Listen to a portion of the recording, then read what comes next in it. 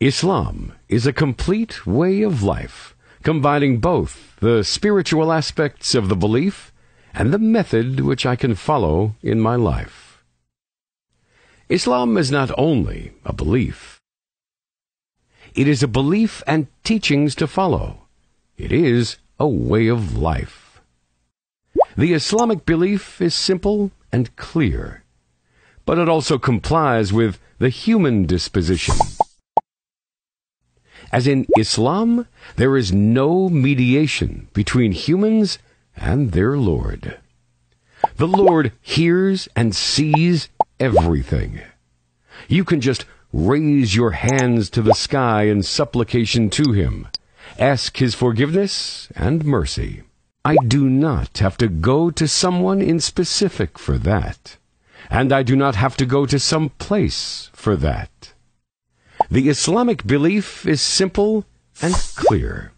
It can be summarized in 6 points. First, the belief in God. There is only one God. He neither begets nor is born. There is nothing like Him. He has neither son nor wife.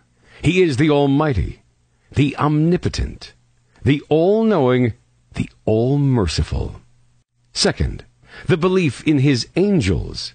They are created from light by Almighty Allah and obey His commands.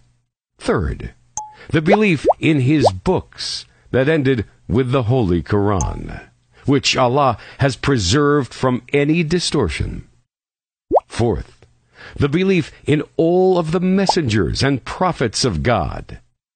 The last is Muhammad, peace be upon him. Fifth, the belief in the day of judgment, when all people shall be accountable for what they did in this worldly life. Sixth, the belief in God's divine decree and predestination. There are 5 pillars of Islam that a Muslim should fulfill. First, testimony of faith. I bear witness that there is no deity worthy of worship except Allah, and that Muhammad is His messenger. Second, Salah, which are the 5 daily obligatory prayers. Third, Zakah, which is a form of alms giving to the poor. Fourth, fasting, the month of Ramadan each year. Fifth, Hajj, which is the annual pilgrimage to Mecca, which should be made once in a lifetime, if capable, in terms of health and finance. We see the community bond in the saying of Prophet Muhammad. He is not one of us who does not have mercy on our young and does not respect our elders.